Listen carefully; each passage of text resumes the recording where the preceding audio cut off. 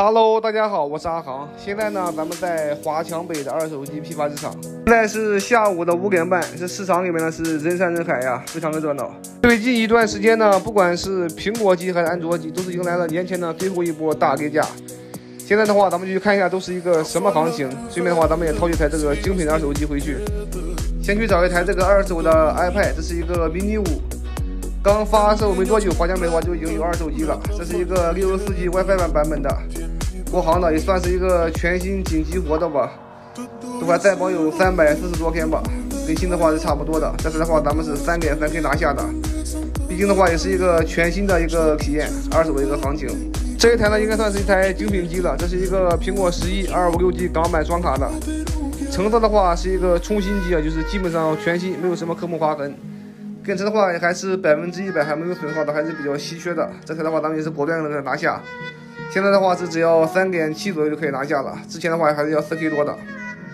华为最近呢也是在疯狂的跳水啊，就比如这一台是个 Mate 30 Pro 256G 国行的5G 版本，之前的话应该是在4K 出头吧，现在的话只要3.89左右就可以拿下了，就是狂跌了几百块。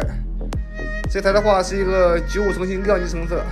还是继续来拿一台华为 Mate 30，最近华为的话确实是比较香啊，疯狂的调价。这是一台128G 5G 版本的国行的，像国行的安卓机的话，这个水还是比较深的，各种拆修，各种换屏。这台的话，咱们也是从这里满一柜台就找到这么一台，确定是这个原装没有动过的。这台的话，咱们是2.8K 拿下。现在我拿的这一台呢，是一个港版的12 Pro Max 512G 一个最高配置的。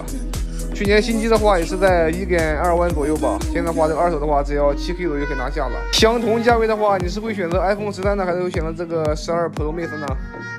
只要来华强北，咱们的必拿机型 iPhone X2， 确实是2021年的最香机型之一啊。6.1寸的大屏 A12 的处理器，还是双卡双待。这是一台128G 美版无锁的单卡3网的。 成色的话也是一个95成新 ，A12 的处理器，6.1寸的大屏，双卡双待，还是单层主板，3层的话还是优化的比较好。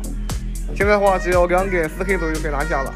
最近一段时间呢，华强北啊，除了这个资源机比较火，那第二就是这个 iPhone 11莫属了。每家档口呢，基本上都是在疯狂的出给这个 iPhone 11啊，疯狂的跳水。